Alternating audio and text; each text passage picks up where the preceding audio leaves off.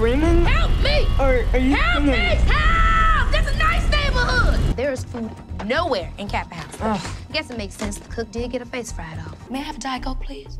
On the rocks. Actually, make it regular. I've been through a lot. Girl, I was terrified I was gonna get some religious freak or a cutter for a roommate. But you're dope.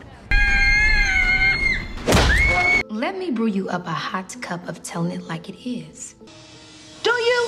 Bitch, I'm about to smack you so hard your tampon's gonna pop out. If you want the place clean, maybe you shouldn't have burnt the maid's face off. You have no proof of that. Her social security number is 123456789. And her home address is Sesame Street. There are two things that always happen at a slumber party. Someone experiments with lesbianism and secrets are revealed. Well. If your boyfriend was murdered, he may not be ready to pass over and may come pay you a visitation. If that happens... Oh, y'all wretched. For example, tase freshman history major Eugene Melman in the genitals after... Can you get some syrup to dip the ranch chips in? You want to put syrup on chips? You can't be serious, right? Yes, I'm serious. You're insane. You like the chocolate swirl, don't you? More like raise the body count with murder. I sweat a lot. Damn right. Boone is in here trying to seduce me with the oldest line in the book. He says he's a ghost. Shut up! You don't die from getting your face burnt off. Yes, you do. And then it clicked. Like, damn.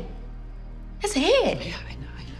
Y'all hear that? Look at her high school transcript. It says she graduated from Sweet Valley High. Earl Grey was a good man with powerful arms and a sexy accent, and now he's dead. I heard about these Buddhist monks that found a way to meditate so they can sit outside all night, way up in the Himalayas, and whether that would kill a normal person, but their core temperature stays totally normal.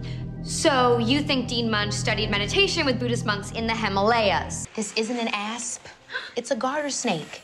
No, it isn't. Look at its markings. What markings? This is a sweater. I'm not afraid of anything, but that bathroom scared the crap out of me. You just can't always say the first horrible thing that pops into your head all the time. It's gonna be so hard. I know. What's wrong with him? Make sure that she never comes home again. Damn.